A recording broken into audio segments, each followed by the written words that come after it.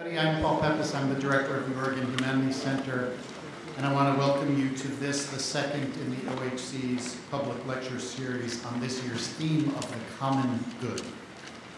Our speakers on this theme will provide a variety of perspectives on the common good, how we understand it, and how it ought to work, or how it does work in our lives and the lives around us. But before I formally introduce our speaker, Nalini Nadkarni, I have a couple of brief announcements as always.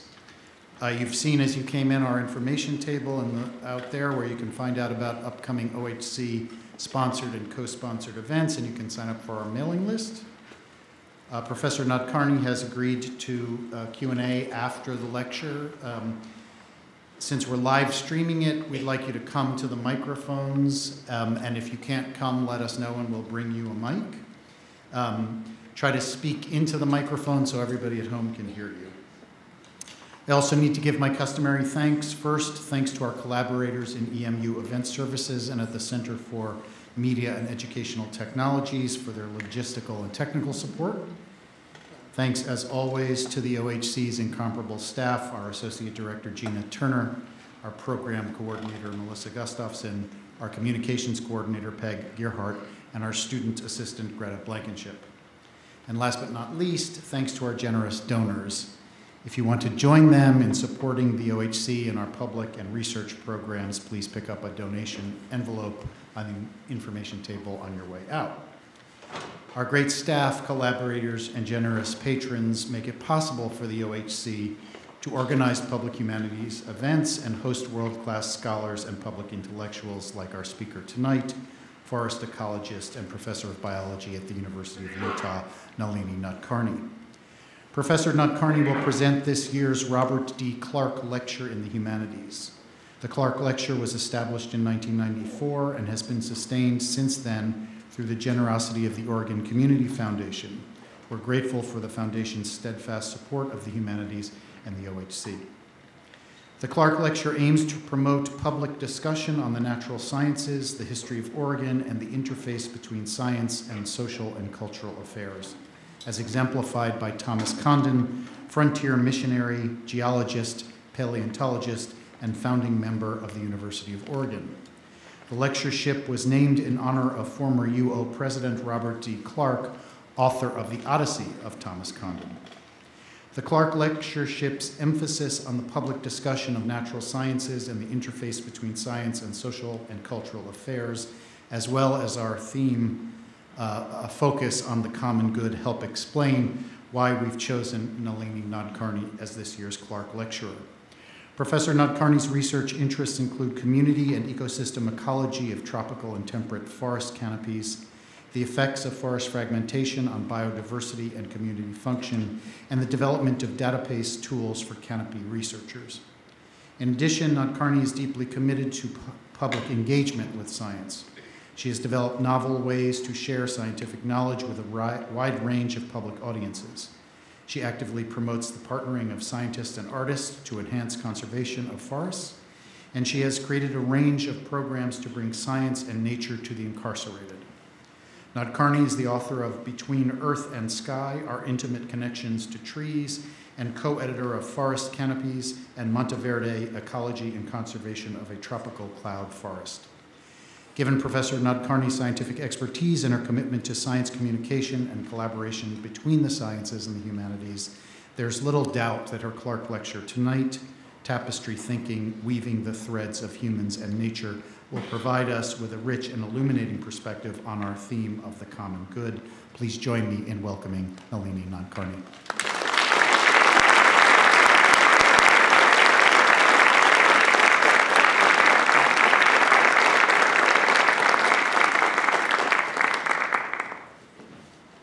Thank you so much for coming tonight. I've just been delighted this day, this evening, of conversations with people here at the University of Oregon to foster the same sense that I have that science, nature, and people are inextricably inclined and intertwined with what I think of as a tapestry of interactions that bring together people, organisms, interactions, and species that make make what nature is important to people. And I think one of the reasons I was invited here was to address the question of why people and nature are not so entwined. The fact that people and nature are being separated, and how a scientist such as myself might try to make those threads, those interactions more complete, more present. And what I'd like to do tonight is to think about this very tiny poem that Rabindranath Tagore has given to me, this idea of the tapestry of life's story is interwoven with the threads of life's ties ever breaking and joining. And what I'd like to talk to you tonight is really about that tapestry between humans and nature. And I'll bring my own scientific perspective as a scientist, as a forest ecologist, who has spent really the last part of my research time, the last part of my professional time, not only in terms of understanding the intricate ties of nature that occurs in forest ecosystems, forest canopies in particular, but also the ties between humans and nature.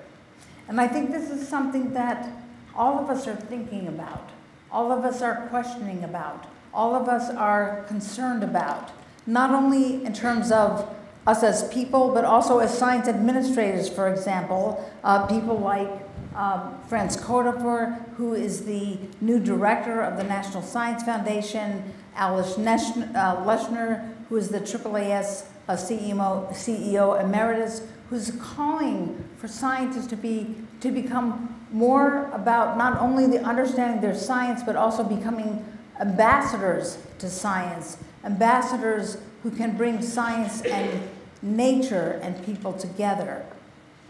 I think we have been seeing scientists who are now becoming more activistic, more realizing that we have a role as scientists to engage with people. This was evidenced, I think, by the March for Scientists, which took place last year, that literally millions of scientists were marching for scientists, were saying that we as scientists need to interact with people. And so what I'd like to do tonight is, to me as a scientist who has been studying forest canopies, who's been studying the interactions of forest ecology, first of all, what I'd like to do is talk about my own experiences in forest canopy research. I'd also like to talk about connecting forests to people, and finally is to talk about scientists and the common good, which is really the theme of what this Center for Environmental Humanities are talking about in terms of the common good.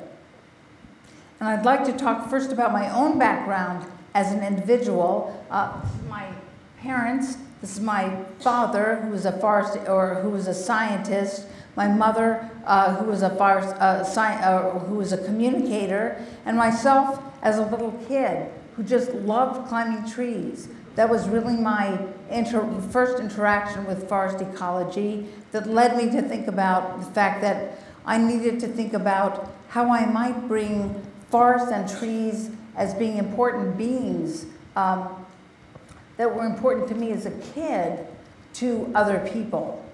As a graduate student, I decided to take forest ecology as a profession, to be a forest scientist, and studied the forest canopy, which at that point was really about a new biotic frontier, a place where people were trying to understand this frontier of forest canopy science. We use forest walkways as one way to get to that. We used canopy cranes as one way to do that, but we also use that as we also used forest balloons, for example, as a way to do that. We also looked at one piece of forest canopy access, which I use now today, and I'll just give you a little bit of a piece of what I do into forest canopies. So this is me climbing into the canopy of Costa Rican rainforest canopies, using mountain climbing techniques to get up into the forest canopies to get intimate in terms of understanding what is going on in forest canopy rainforests.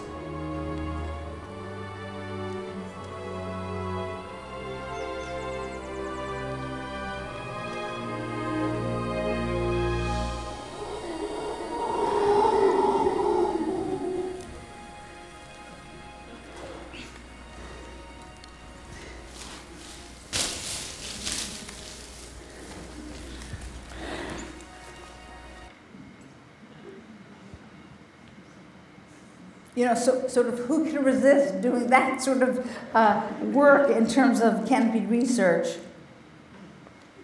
And I guess I would ask at this point, who would like to join me in that sort of research? What I found when I got into the forest canopy, and if you were to join me climbing into the forest canopy, I think what you would experience, as I did, this really different ecosystem, this really different place in terms of canopy research, which is a place where what we encounter is a very different microclimate, a place where there's much greater input of sunlight, a greater amount of wind, a much greater extreme in terms of relative humidity and temperature. And what we find in that microclimate of the forest canopy is that there are many animals and plants that have adapted to the canopy ecosystem. Animals like the three-footed sloth, snakes, plants that live in the forest canopy for all or part of their whole lifestyle. And I'm just going to tell you a little bit about one aspect of that canopy microcosm, which are the insects. And one of the reasons I'm interested in the canopy is not only because of the diversity of insects that live up there, but also sort of a personal aspect, which is when I was studying the forest canopy, I encountered this guy, who was an ant taxonomist, who became my future husband, Jack Longino. And he said, "Nalini, if you marry me, I will name an ant species after you."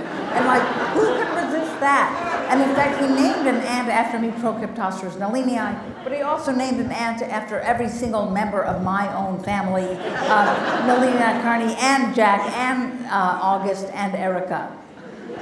And so that sort of is a funny story, but in fact, that ecosystem, that miniature part of the forest ecosystem began to capture my imagination, began to sort of imperil me with this sense of what is going on in the forest canopy. And there were these canopy-dwelling plants, what are called canopy epiphytes. Epi meaning upon, phyte meaning plants that live in the forest canopy, deriving not nutrients from the host trees. That is, they don't put their roots into the trees themselves, but they derive their nutrients, their water, their life cycles from sources outside the canopy. So these are vascular plants that take nutrients and water from rainfall, from nutrients contained in that rainfall and mist interception from the canopy itself.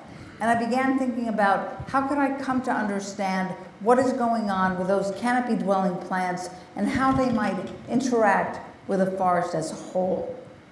And so I began working in a place called Monteverde, Costa Rica. How many people might have been here who might have visited Costa Rica already? So you understand that these ecosystems of Monteverde, Costa Rica are really just amazing ecosystems on our planet. What I learned from the studies that I have done, what my students have done, what my colleagues have done, is that these canopy-dwelling plants are not just these isolated little plants that live in the canopy, but that they actually interact with the ecosystem as a whole. That in fact, 60% of the nitrogen that comes in the form of rain and mist and fog to these tropical montane forests are actually captured and intercepted by these canopy-dwelling plants. We also have learned that these canopy-dwelling plants are also important in terms of the birds, the arboreal mammals that take advantage of the resources that these canopy dwelling plants provide. And so I became very interested in if the question of whether, if these plants are so important in terms of ecosystem level interactions, what happens if they are disturbed? What happens if a canopy dwelling insect or animal, such as a primate or a visiting arboreal visitor, such as myself, might kick off a group of plants in the forest canopy? How might they be intercepted, or how might they be affected in terms of the forest ecosystem as a whole? And so I carried out a number of experiments where I actually stripped off these branch ecosystems, these epiphytic communities, and looked at what happened after they were disturbed. Well, I had predicted that because these epiphytic communities are so vibrant, are so sort of lush, so diverse, so interactive in the community, that they would come back very quickly.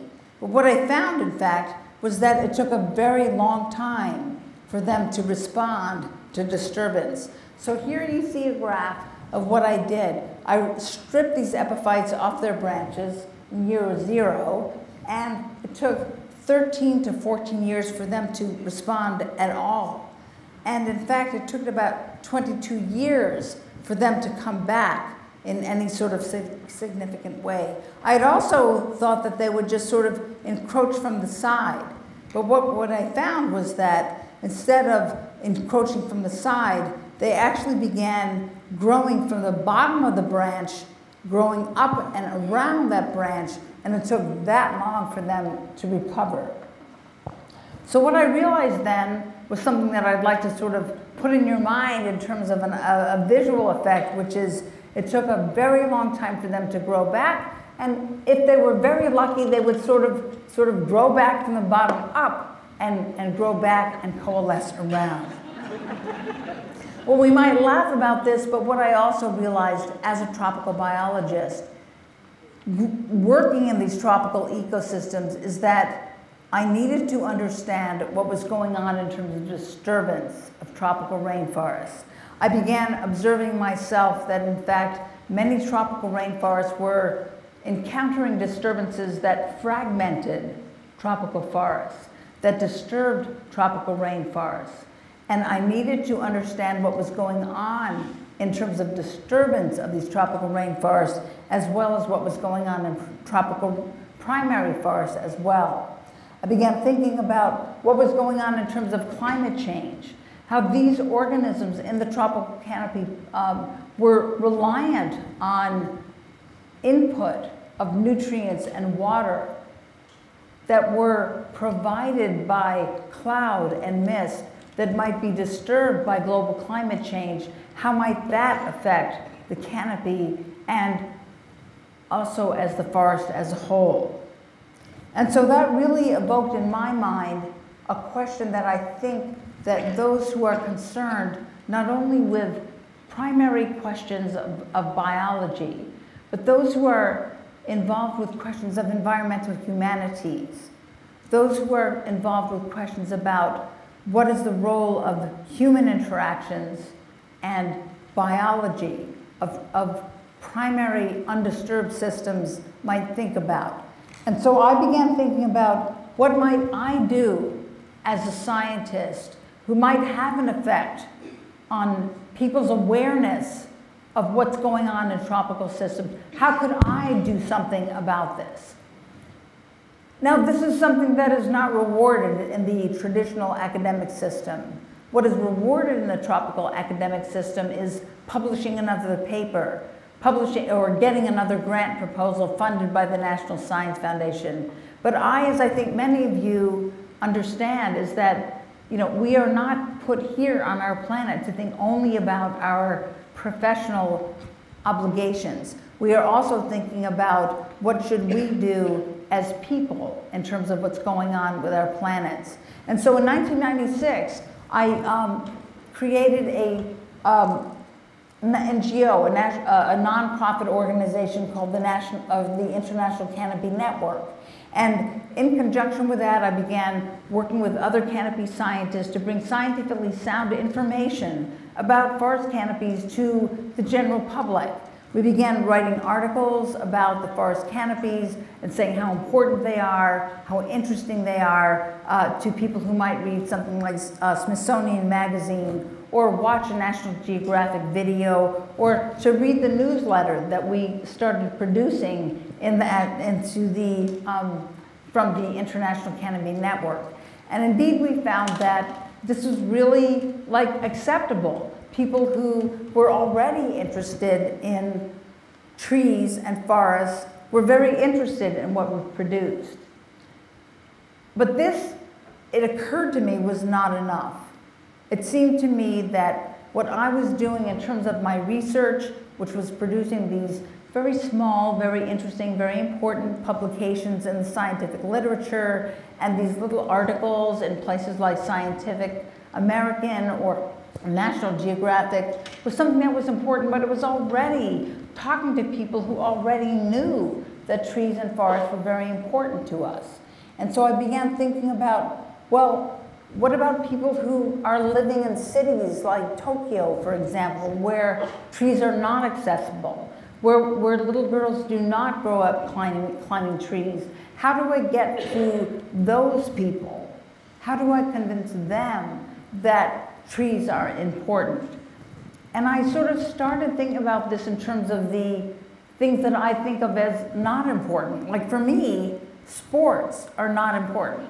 I don't know about you guys, but I really don't give a darn whether, who wins the World Series in terms of baseball. And so the idea that people are passionate about baseball requires me to think about what would make me passionate about baseball.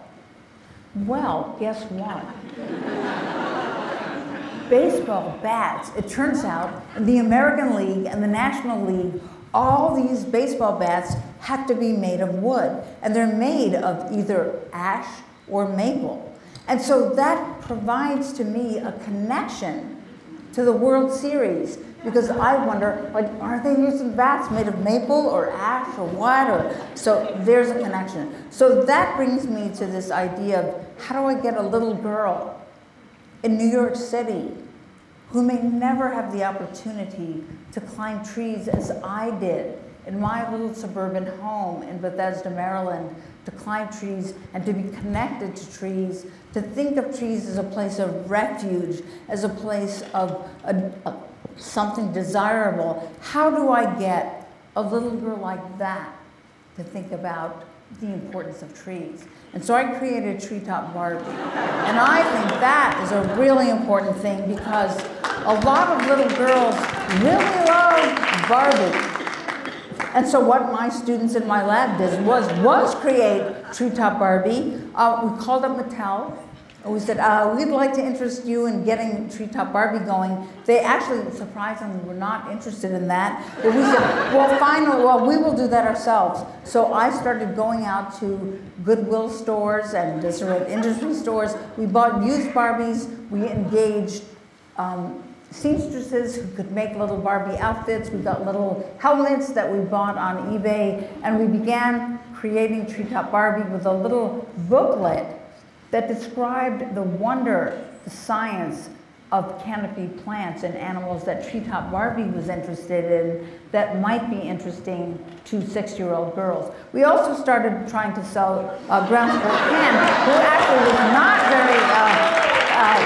very interesting to people, so we sort of have discounted him. But what it really made me understand, and we might laugh about this, but this was actually a very significant happening in my own development as a scientist and as a canopy researcher and as, more importantly, a science communicator, which is to think about how I might thread, how I might bring together the threads of the ecological values of trees to the ecological values of what other people might think about the values of trees. And so Treetop Barbie was a recreational value that I was able to knit into the ecological values of trees, but how might I otherwise think about other values, other ways that pieces of society that I may not agree with, but might have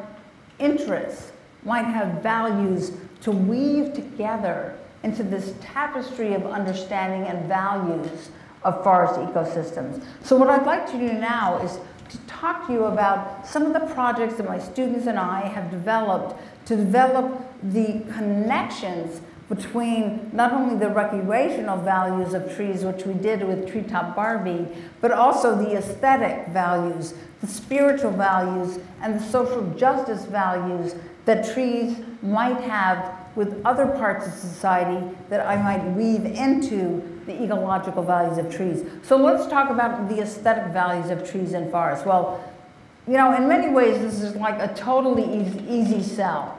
For centuries, artists, musicians, people involved with aesthetics have been deeply involved with the aesthetic and the aesthetic values of trees. And the way I've gone about linking the aesthetic values of trees and forests has been to create a number of what I call canopy confluences. I've invited a number of artists, of musicians, of rap singers, of people who have really never encountered trees to what I think is a really interesting way to involve them, which is to bring them into the forest canopy to understand and for them to express their values, their perceptions, and their ways of communicating the values of forest canopies. So for example, we've brought in a number of musicians, people like rap singers, oboe players, people who play wooden instruments into the forest canopies themselves for these week-long canopy confluences. One example is a guy named Drew Brady, who is one of my students, and he made this rap song about forest canopies. Look up, expand your perspective. Don't click cut and don't be so selective. Just another minute and I will leave you alone. Try walking a mile in a different biome.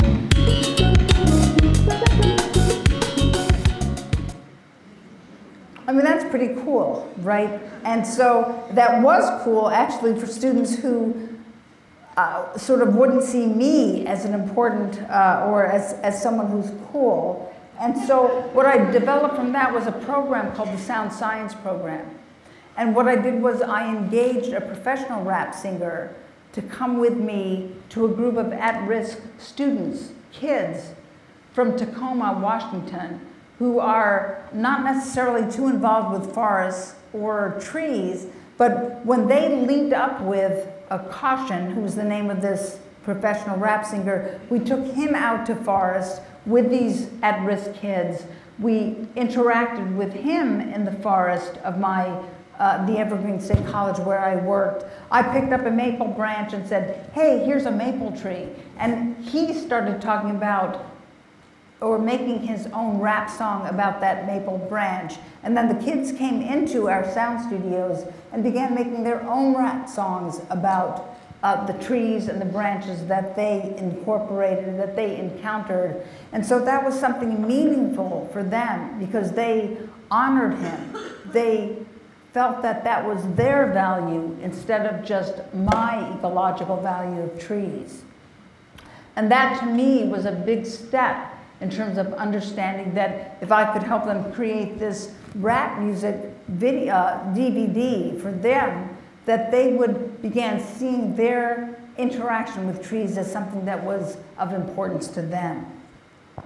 Another aspect involves fashion, and I think this is very much sort of an applied aspect of aesthetics that many of us really here in Eugene, Oregon probably maybe don't think that much about fashion as really an important thing. In fact, I mean, although I see that all of you have sort of dressed up to come to this occasion, But you know, when you think of ecologists, you think about people like this, and I hate to say it, but my husband is right there in the middle of this, and you know, he's not really dressed up. But in fact, that fashion and what we decide to wear on a given occasion is about our self-identity. It's about who am I? Who do I portray myself in this world? And I thought, well, what if we could use nature? What if we could use canopy-dwelling organisms? What if we could use forest organisms to define who we are? And so this was my first attempt. This was a moss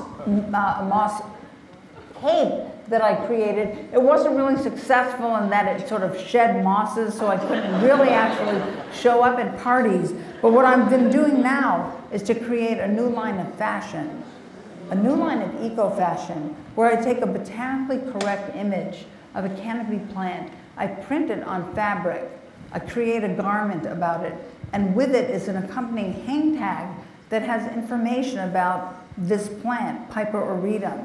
Piper auritum is a plant that grows in the Monteverde cloud forest canopy. It is related directly to Piper nigrum, which is the black pepper plant that you put on your scrambled eggs every morning. And it is an important and beautiful plant.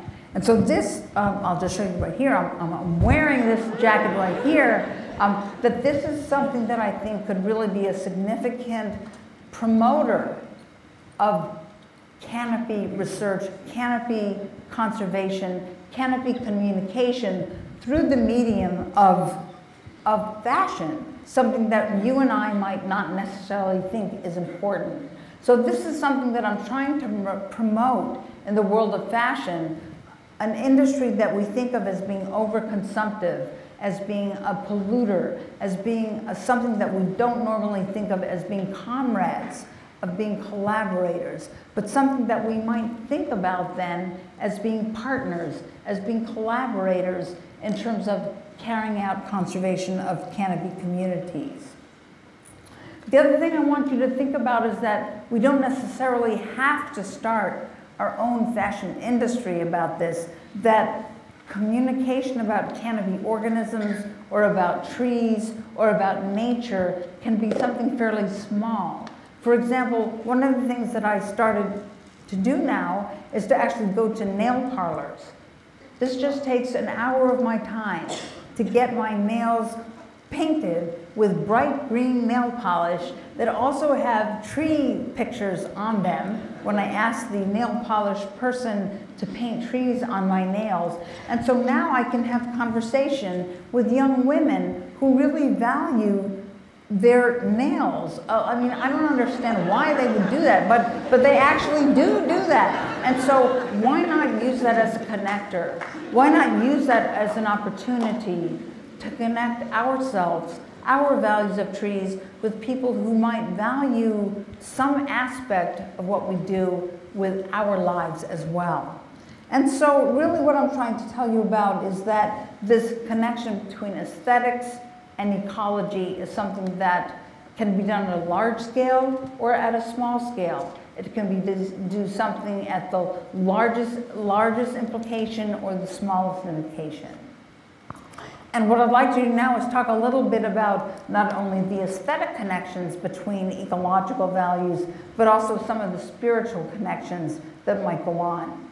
Now, I mentioned before that my dad was from India, my mother was from an Orthodox Jewish community, and so I don't have a whole lot of connections between sort of standard religious outlets. But I also know that just opening the first page of the Bible allows me to see that actually trees are quite important.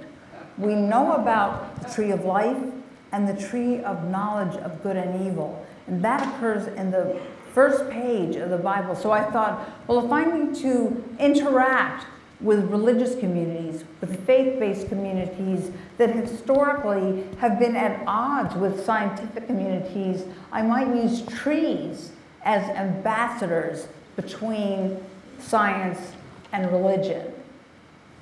And so I began reading the Bible. And I actually downloaded the Bible, the Old Testament, from the web, and I did a search for all of the references of verses that involve trees and forests, and I found that in fact there were 328 references to trees and forests in the Old Testament. And being a scientist, of course, I had to catalog those or categorize those into these different categories. And I found that in fact, that in terms of percentages, there were a very large number of references to the Bible, to trees in the Bible that involve symbolic and aesthetic references, analogies to life and God, practical use like fruits and foods in the Bible, location descriptions, tree loss is bad, or tree biology. I began looking at other religious texts, the Jewish Talmud, the Quran, the Bhagavad Gita, Buddhist texts, and I found that in fact there were many references of the spiritual values of trees in those texts.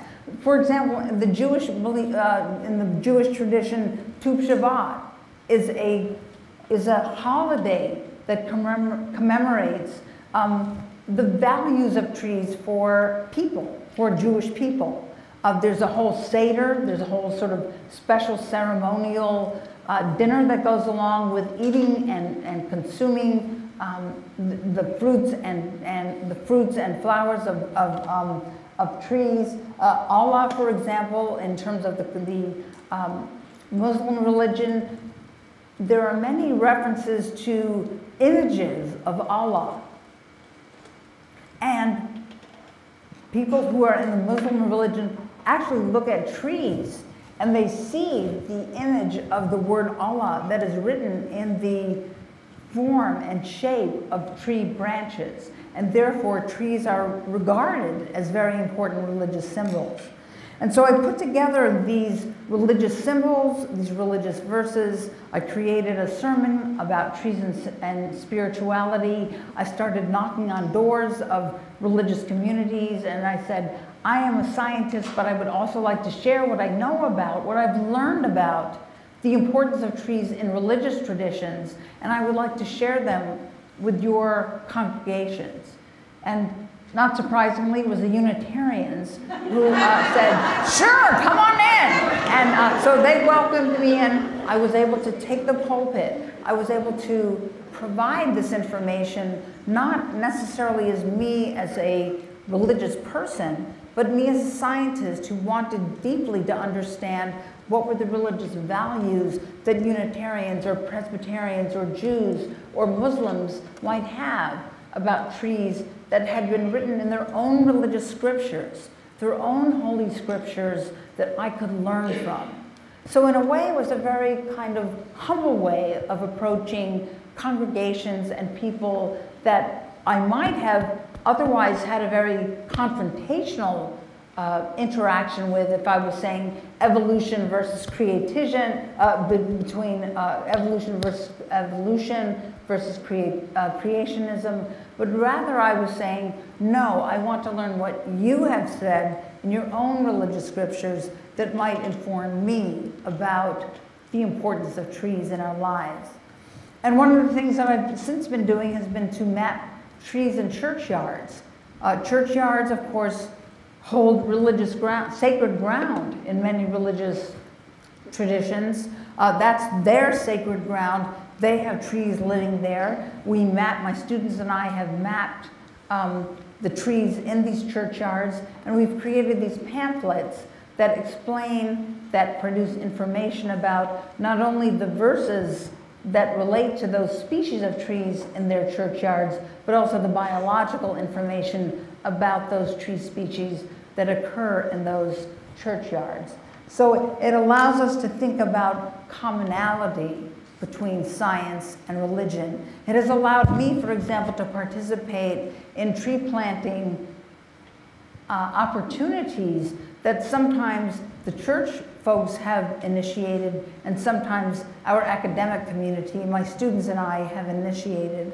And so it means then that we have some commonality, some common ground, some common good that has come out of these interactions between a scientist who knows about the ecological importance of trees and congregants who know about the spiritualities of trees to come together to create something of common good. So those are the things that we've worked out so far in terms of recreational, aesthetic, and spiritual grounds. What I'd like to share for you in just the last few minutes is to talk a little bit about some of the common ground that we've been establishing in terms of social justice values. And a lot of social justice grounds, for me at least, occurs when thinking about people who do not have access to nature at all. And you and I can walk around and we can encounter nature as we walk around Eugene and its wonderful set of city parks and so forth. We can take a trip out to the mountains. We can take hikes out there. We can go skiing. We can do so many things that connect us to the natural world. But there is a population of people who are denied access of that because of the fact that they have committed crimes. That is, that they are sequestered from nature because they are incarcerated. There are 2.2 million adults in our country who are now incarcerated, and they are sustaining the implications of that, not only in terms of their separation from their families, from their ability to make money and contribute to society, but they're also suffering, I think, from their lack of access to nature. Something which I think is really, really difficult.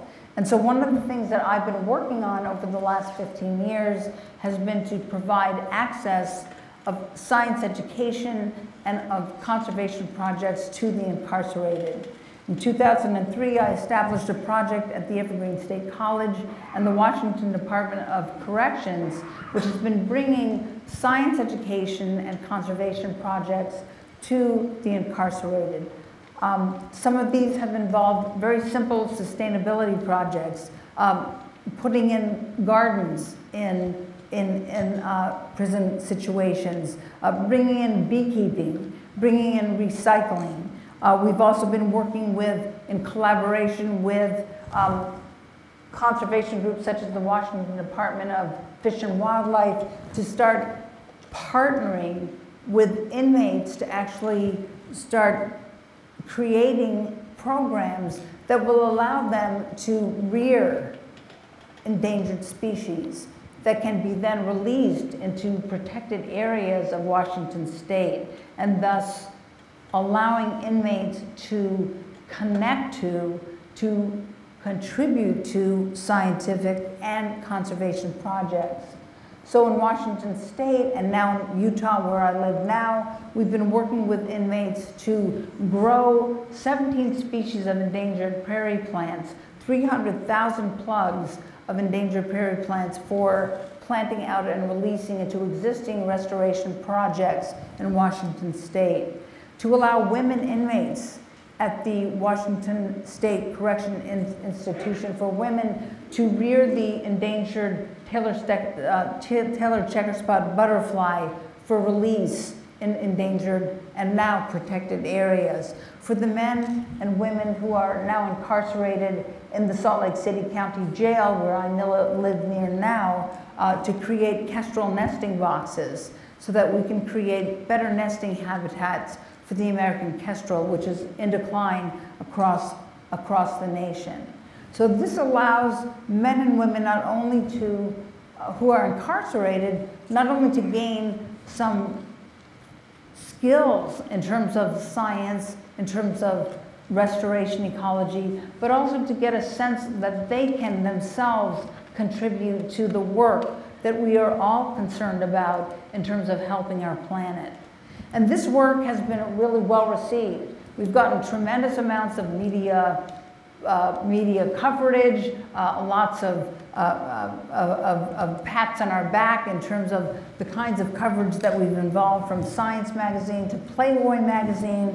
But something that I realized about 6 months, or 6 years rather, into what we were doing is that in fact the people, the inmates that we were encountering were those who were minimum and medium security prisoners, that we were not getting into the deepest part of the mass incarceration system of our country. And I felt that I needed, as a scientist and as a person, to not only engage those who were most accessible within these somewhat least accessible systems, but to think about how could I bring nature to the people who are in the deepest part of our mass incarceration system. Those men and women who are incarcerated for sometimes months and years at a time in cells like this, 9 by 12 foot cell blocks for months or years at a time. And it seems like, well, I knew that I couldn't bring frogs or butterflies or even science lectures to the men and women incarcerated in the deepest part of this mass incarceration system, but perhaps I could bring nature imagery to them. And we know from the literature in hospitals, for example, we know that when people see nature imagery, even if it's just the view of a tree outside of a hospital window, that there's less stress, there's less anxiety, that when you and I walk out and just see some aspect of nature, our levels of anxiety and stress are reduced. Maybe that could be something that we could do. And so I was able to engage with a supermax prison in Eastern Washington last year to bring nature imagery by providing in a very, very small way to ask the staff there to provide a PowerPoint projector, and we provided some nature imagery in the way of nature videos to the men who got to go to their exercise rooms 1 hour a day during their incarceration time. So we got this possibility of taking a cell block which had men who were incarcerated in solitary confinement, that they could see nature imagery in their exercise rooms for 1 hour a day, compared to those men who were not involved with this, who did not see any sort of videos during their exercise times. And what we found was that those men who were exposed to nature imagery actually committed 26% fewer violent infractions than those who were not exposed to nature imagery. And so what we learned then was something of value to not only to us in terms of exposing this very nature-deprived population to nature imagery, but also something of value to the corrections officers, to the corrections administrators, to the corrections staff, who then did not have to deal with as much in terms of violent infractions because those men had been exposed to nature imagery.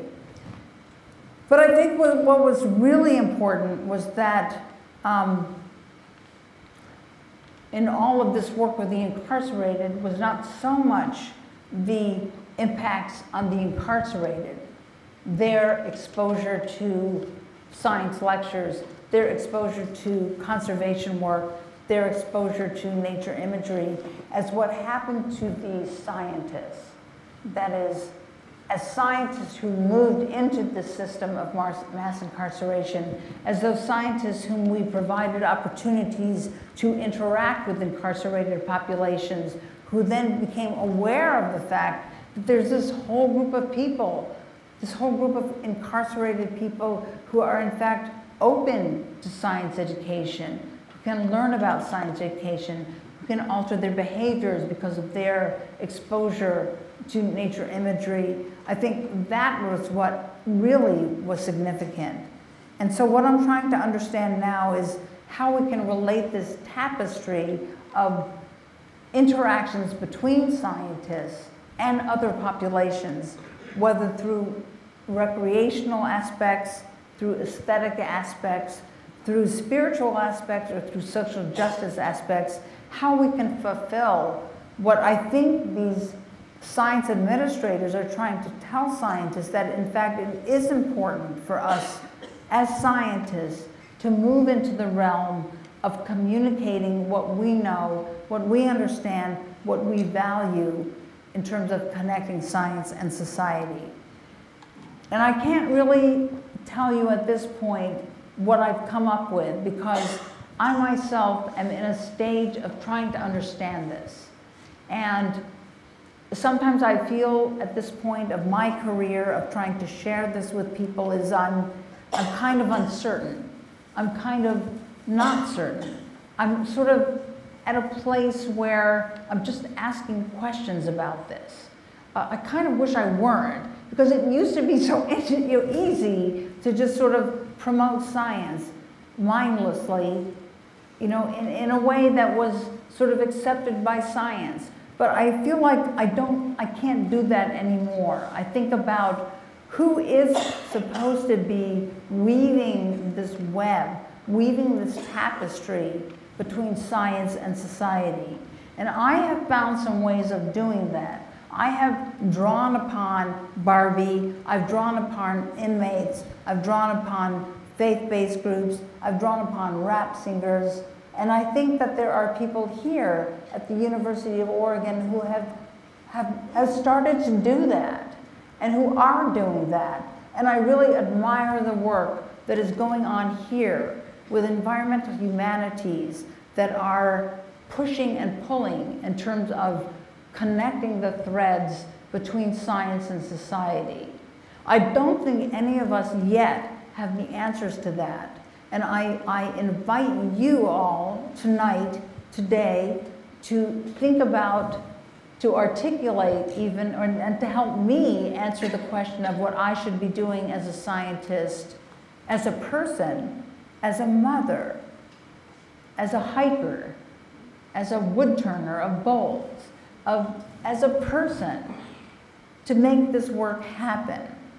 And I think this work can be important. And I really thank you for being here tonight to even think about this connection between science and between doing work for the common good, which is really, I think, what brought us here together tonight to do. And I think that work is very difficult. But I also think that maybe trees can help us with the answers to that. And that is that this almost intractable problem of what are we to do today to bring together humans and nature, to answer the questions of how do we move people to help nature. That seems like a very, very difficult problem if you look only at the trunk of a tree. But here's the advantage of asking that question as a canopy scientist. Because if you look at the canopy of a tree, and you just stand there and you look at what goes on at the tips of the branches rather than only at the trunk of the tree, you can begin to understand that, in fact, a tree can move. And I've worked at this. In fact, I've asked trees to be artists. I've actually tied the branches of trees with little paintbrushes of green paint and held them up to a piece of canvas and asked them over 30 seconds to say, how much do you move? And I've recorded that on a piece of art. And this is the piece of art that a tree has actually created when I put those little green paintbrushes on the twigs of trees. And then, of course, being a scientist, I had to know how far these trees move. How far does this twig move? Well, you can answer that question. You know how you can answer it? Is you can add up all of the sum of those segments, the distance of those segments over 30 seconds. You can multiply the number of segments per minute, per year, per twig, per branch. And when you multiply that out, you want to guess how far those twigs have moved over an entire year. And would anybody like to guess how far a single Douglas fir tree has moved over a year when you look at the twigs, when you look at the movement of the twigs over a year? 350 300 feet? How much? 20 miles. You know how much they moved? 186,540 miles. That is 7 times around our planet. And so when I think of the difficulties, the problems, the difficulties that it takes to make any kind of movement that it might take to change the way people think about trees, the ways that we think about moving people to make changes about nature and about our planet, I think about this. I think about the fact that a single tree can move 7 times around the planet if we think in a different way about movement. And so I ask all of you, I invite all of you to think about the ways that each of you might take to move in a small way or a big way, how we think about the interactions between what we understand and how we might shift the way other people think about our beautiful planet. Thank you.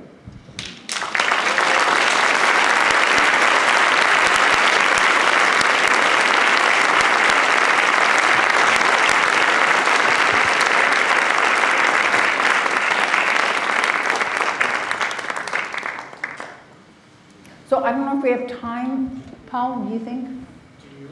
It's up to you. I would love to answer any questions or comments or hear from people. I see one person.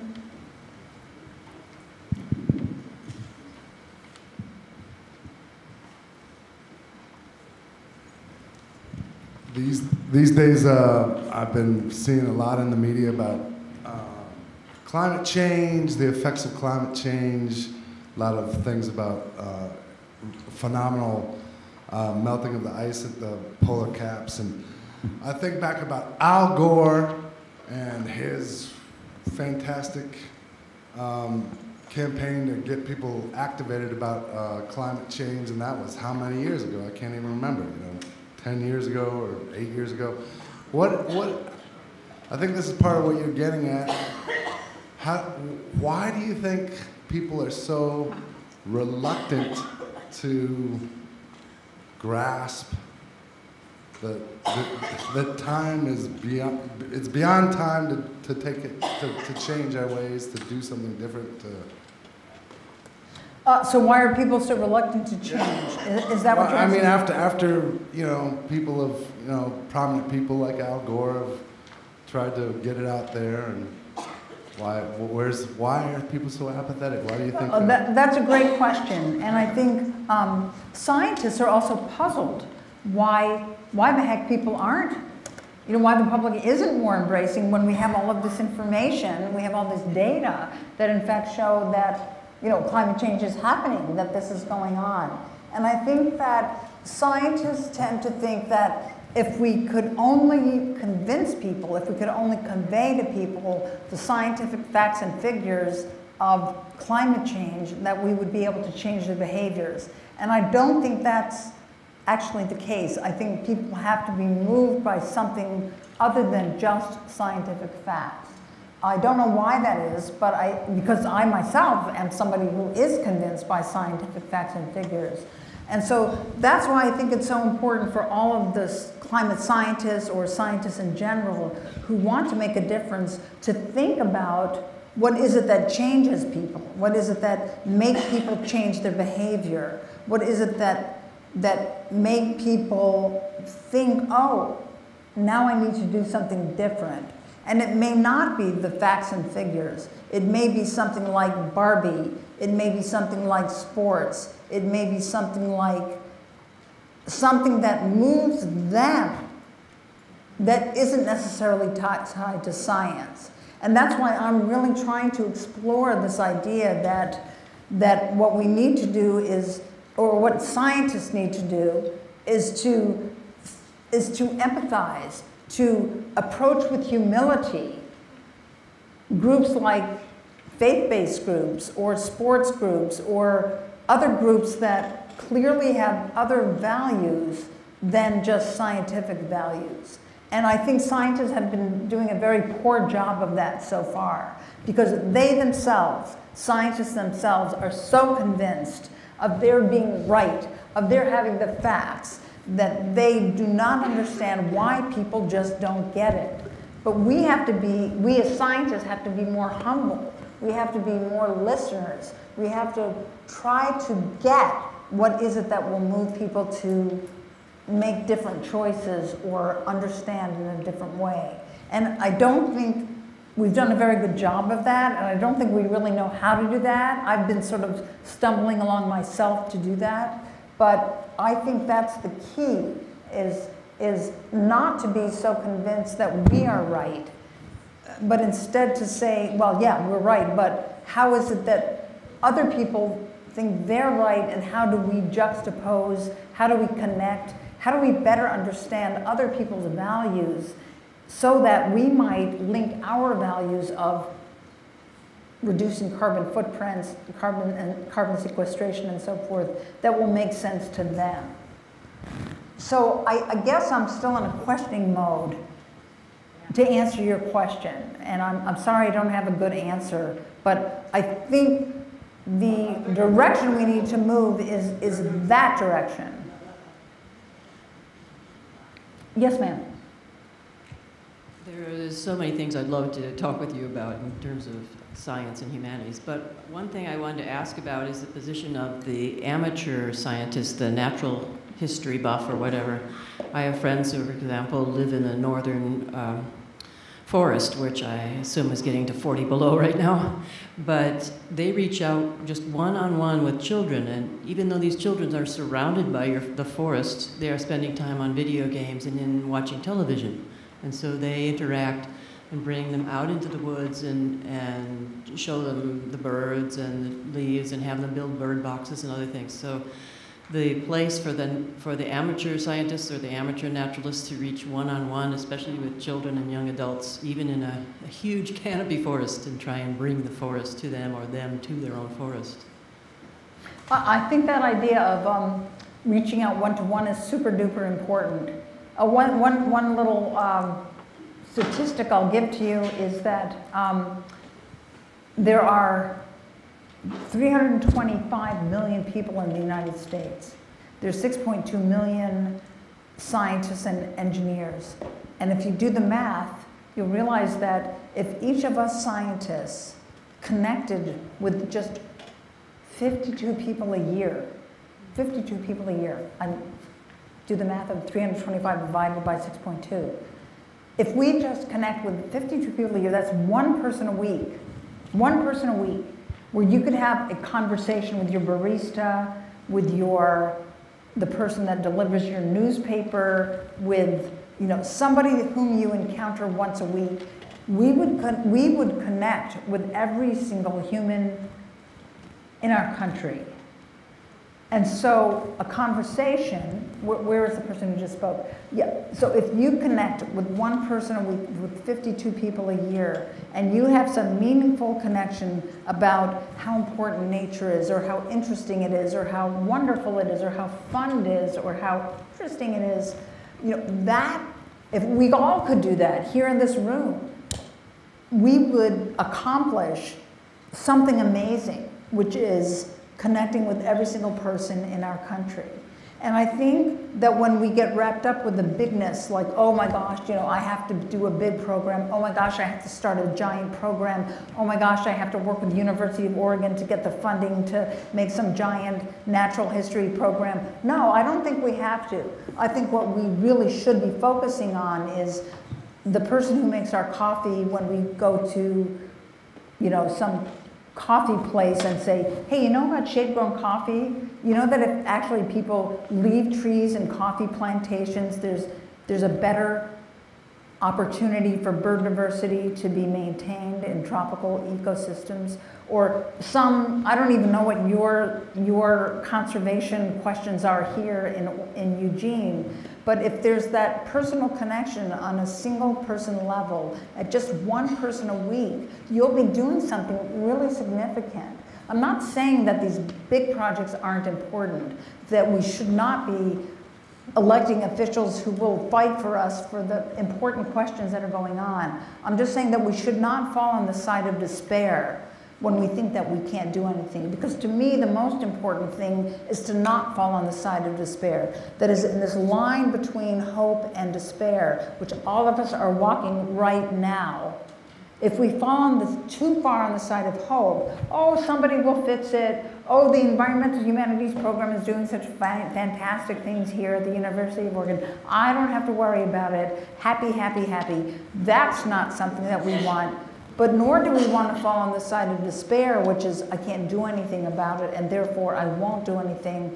I'm just going to go through my day drinking my coffee and doing whatever I do. So to me, as a person, as a scientist, as a conservationist, as someone who does want to have hope for this world, for this ecosystem, for these trees that exist on our campus and our planet, I think walking that line between despair and hope is extremely important. And the individual contribution to that is something that puts me back on the line of I'm walking despair and hope in a way that's viable, that's important, that is going to work. And so I don't want people to fall only on despair or only on hope. And what you're doing with the next generation is something that helps me stay on that line.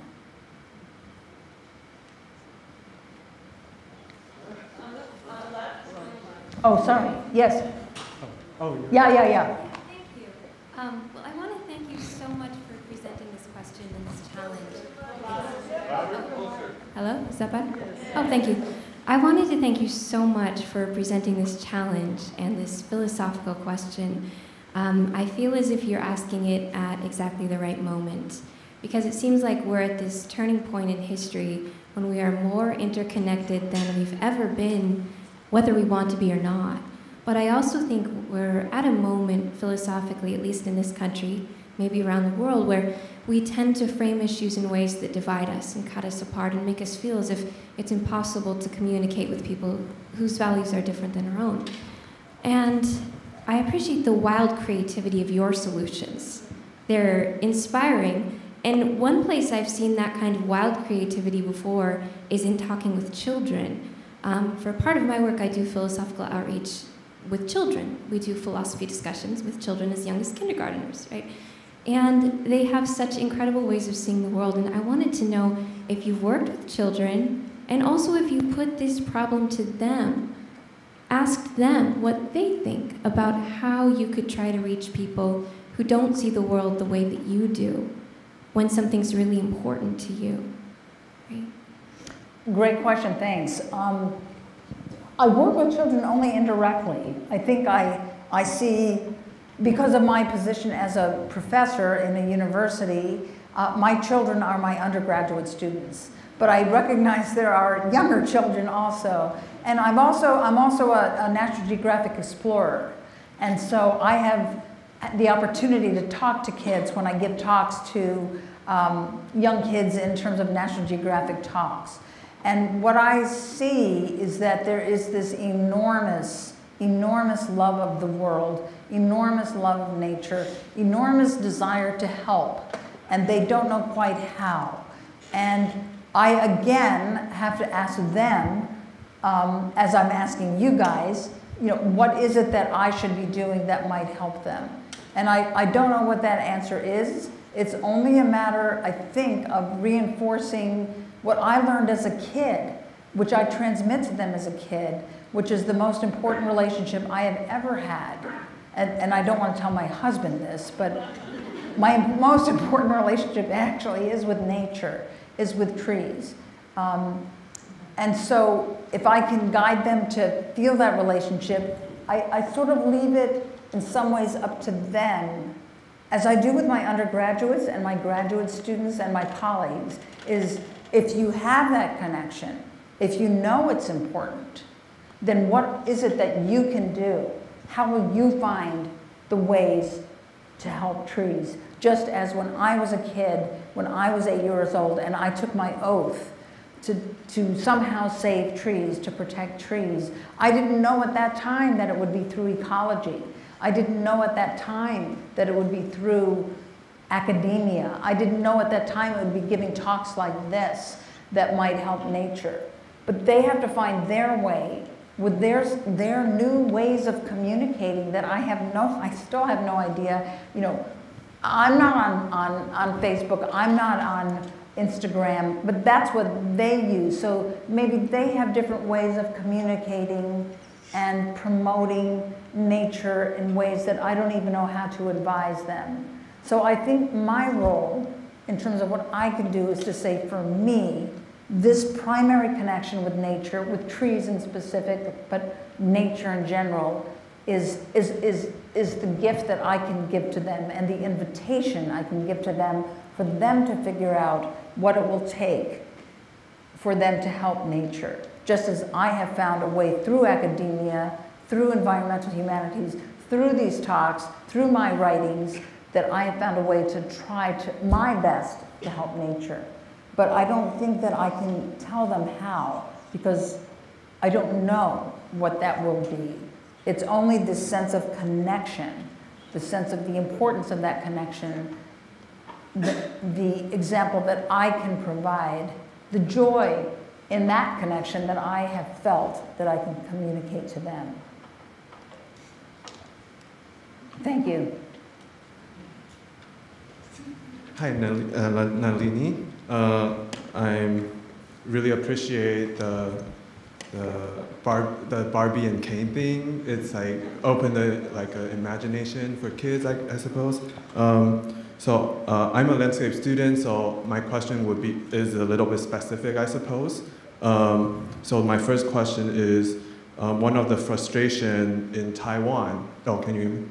One of the frustration in Taiwan that people afraid of canopy falling down from typhoon, which is like hurricane thing, especially like around urban sidewalks. And so like people actually cut down the branches before the typhoon comes. And I was wondering, and it actually made the branches structurally weaker.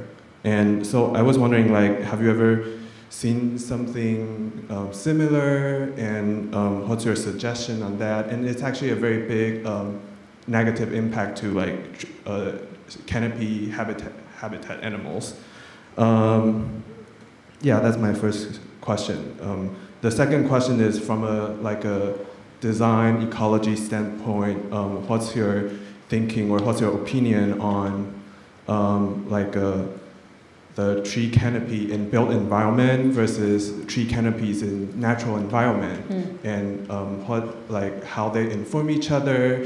Is one more important than the other, or is it equivalently important? Like, what's your point of view, or is there the gradient between like natural environment and urban built environment? Did I make it clear? Sorry. Well, I guess I would invite you to be my graduate student so that we could spend 5 years discussing. Yeah, I'm a grad student in landscape architecture. Well, I'm glad you have a project already. But it sounds like you're talking about two things. One is the dangers of forest canopies in an urban environment, which is a very, pardon me? Tropical urban environment. And the other is?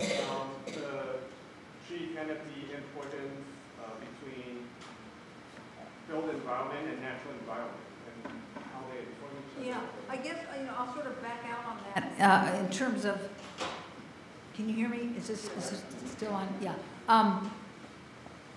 That most canopy research, myself included, has been in primary forest, sort of arenas, and so what we know about forest canopies has mainly been with primary forests, and so there's been very little research.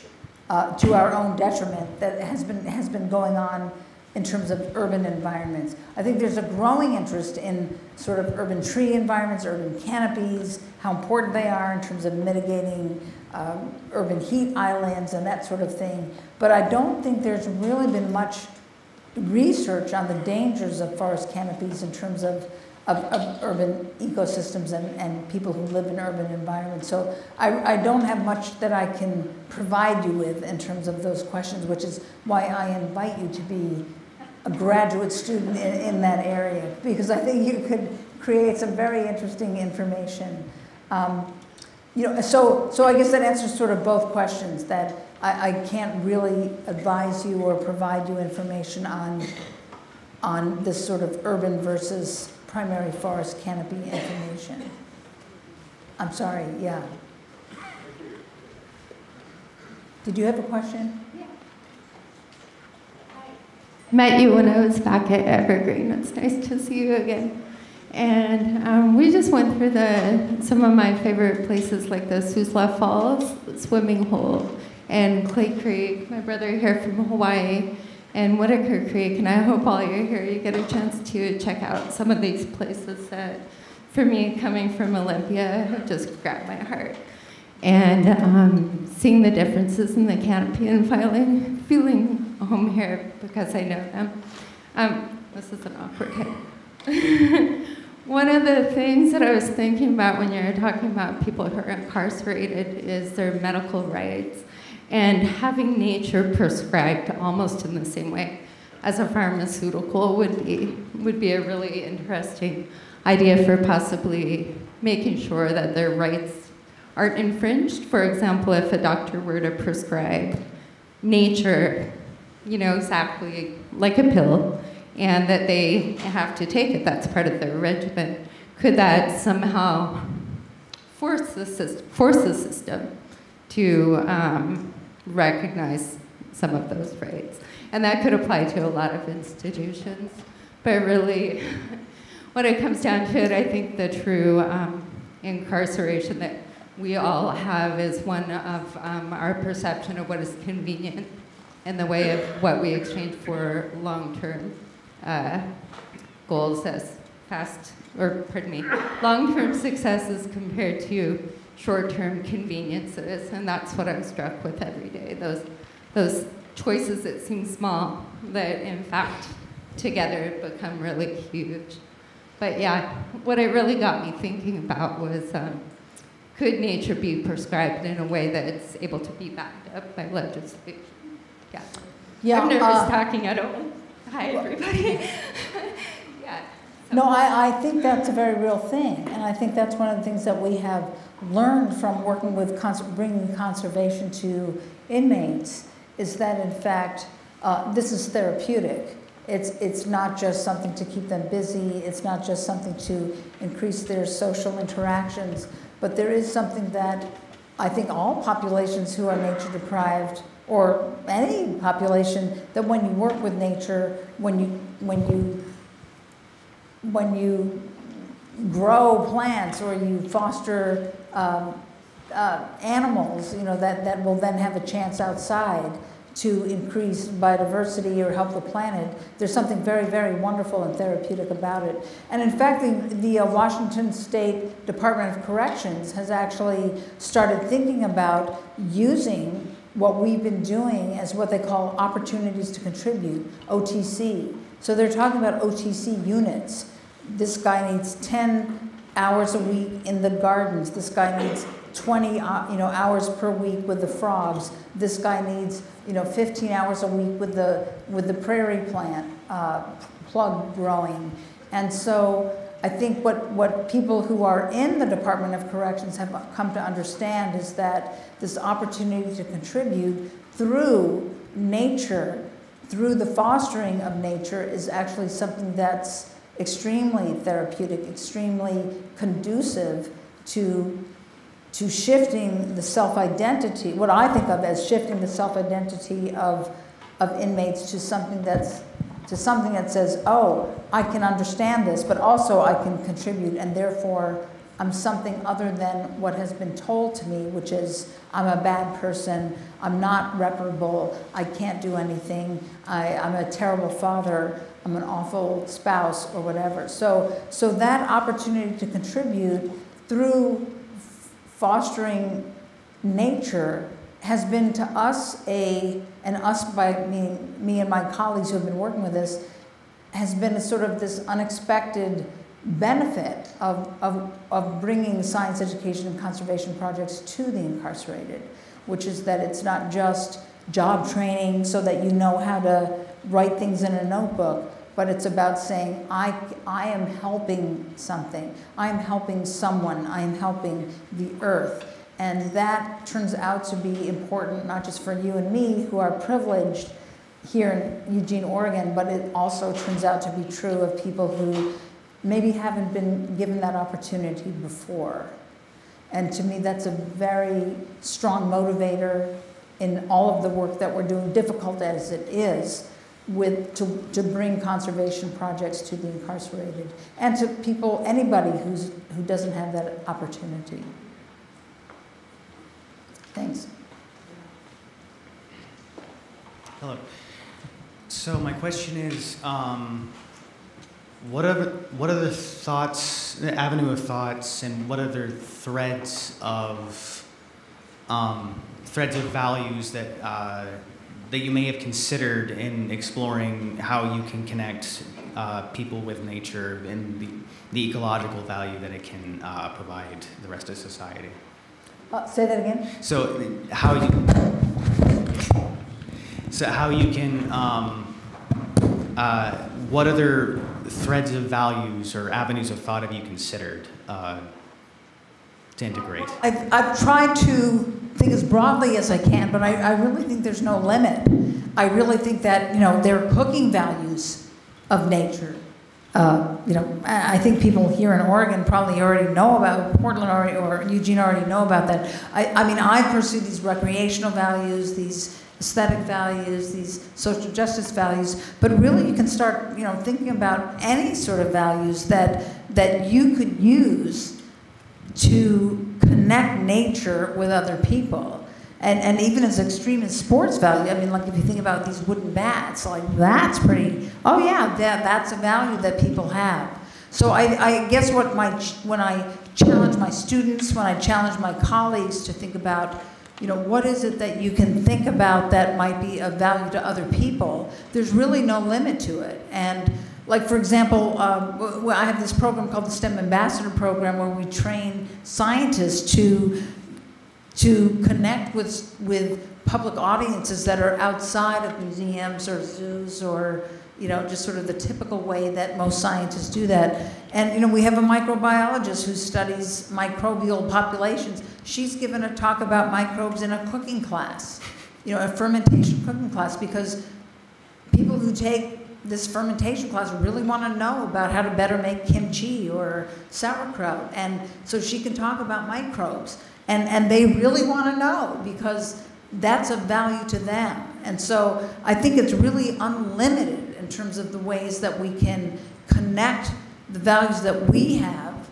in terms of understanding the world through science with other people's values. It's just that you have to sort of get yourself out of your own world to sort of do that and be creative and expand your mind a little bit about how to do that. And then once that happens, it's really fun because this woman who went to a fermentation cooking class, people had questions for her that she really hadn't thought about. And it was a wonderful, enlightening experience for her. But it just sort of took that a little bit of stepping outside of what we normally think about to go ahead and do that. And that's what I think is kind of fun and exciting about this kind of public engagement.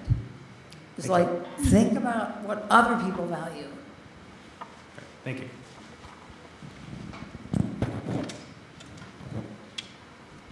Yes? Hello.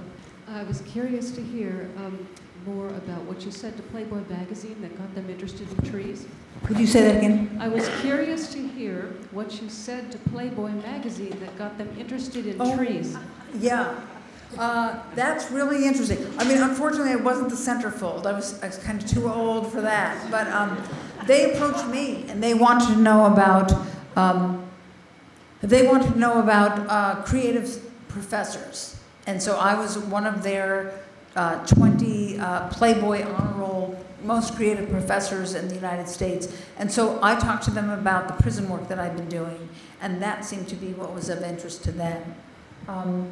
And at first I thought Playboy magazine, who, forget it, that's such a terrible magazine, how awful that is, so exploitative. But then I thought, well, who reads Playboy? People who maybe wouldn't read natural history. So yeah, let's get it to Playboy, for goodness sake. And so that's when I thought, yeah, go right ahead. And so I was kind of grateful that they thought that was interesting and important. Hi. Well, loud. So yeah, I was thinking about essentially the core issue here is like, how do we get enough of the world to care about the environment and environmental sustainability such that we can last for long enough to be a species that survives whatever we're going through right now? It seems like the way that you're approaching this problem is like, let's talk to as many people as we can that don't share these beliefs and see if we can bring them into like the fold of understanding of like these things, these issues matter. But maybe if you sort of inverted that process and instead started from places of where our bases that are already emboldened, that already care about these types of things, and get them together and figure out like what they care about and why they care about. Sort of instead of starting to bring people in to sort of make a strong core base and then grow outward from there. It seems like from a political science marketing point of view, the idea of figuring out what this base cares about, what shared values they care about, what brought them together, what way of life got everyone here to begin with. You figure out what are other high probability maybe groups that you could actually go to and talk to where there'd be like a high conversion rate. It seems like if you focus initially on groups that are completely foreign, there's going to be a low probability of actually understanding and absorbing what you're saying. But if you start from groups that maybe share a lot of the same similar experiences to others, it might be an immediate place where you could go there and then get people from ways that they understand, speaking languages that they understand about why this matters, and then get a lot of people to come. And maybe that would be the best way to make like some type of core political movement that you could actually make legislation around conservation laws from if you have like a strong political base. So it seems like instead of actually going around and talking to low probability conversion rates of people that don't share like similar life values that bring them into environmentalism, to start from essentially people that have a high probability to associate themselves with these groups and then embolden a central base around the idea of environmentalism, political activism, and use that as a stepping ground to enact legislation. And I think that would have the benefit of then being a socially engaging movement that would be sort of self-reinforcing because people want to be involved in things that are popular and fun and interesting that their peers are associated with. So it could be a way that you could actually put a lot of momentum into this without it actually putting a lot of energy into convincing people to change their minds, which is extremely difficult. So let me just summarize what I think you said, which is maybe we should go to popular, if we want to make a difference, we should go to groups that are more like thinking of us in order to create a coalition that would be more powerful. Is that right? Yeah, essentially, if you go to groups that have a high probability of hearing what you have to say, yeah, it'll be more of a probability of actually growing the movement of environmentalists. As opposed to going to like totally weirdo out there populations that clearly wouldn't care what you say. People that have difficulty understanding why trees are important. Well, I think there are many ways of approaching this, and I think that, if you talk to people who, or say it's scientists like me, who have some message about how important trees are, well, where should I go to talk to people? Well, I should go to a natural history museum where people who bring their kids to talk about natural history, they'd be coming there, right? But I feel like, great, they're already there, they're already there. They're already there. And it seems to me like what my work, what I choose to do is to say, what about the people who don't go there? What about people who don't bring their kids to, who aren't part of a population that are already part of our coalition? And I think that one piece of science, one group of scientists who might do something are people like me who want to go beyond that, who want to bring people who might not necessarily be part of our coalition into our coalition by finding common ground with them. And I don't see anything wrong with scientists who say, yeah, I'm going to go talk at a museum because there are people who are part of my world who already get it. I think that's a good thing. But I also feel like maybe it's time for some of us to say, how about those people who aren't already part of our coalition? And asking the question of how do we get to them? And maybe there's a small probability that they might come around. All right, I guess maybe I was talking too fast. I didn't actually explain it, but I was thinking, like, if you understand why your coalition values what they do, then you can use what they value to figure out people who already don't come, but maybe where the people who don't come but would come would be, and go to them first as a stepping stone to bring them in. No, that's what I'm thinking. I think maybe you and I are thinking the same things. Maybe I didn't express it as well. Sorry, I don't want this to become a Yeah. monopolized conversation. Yeah. So. Maybe we can have a little talk afterwards. Great. Maybe I don't need to do this on the microphone, but I just wanted to sincerely thank you.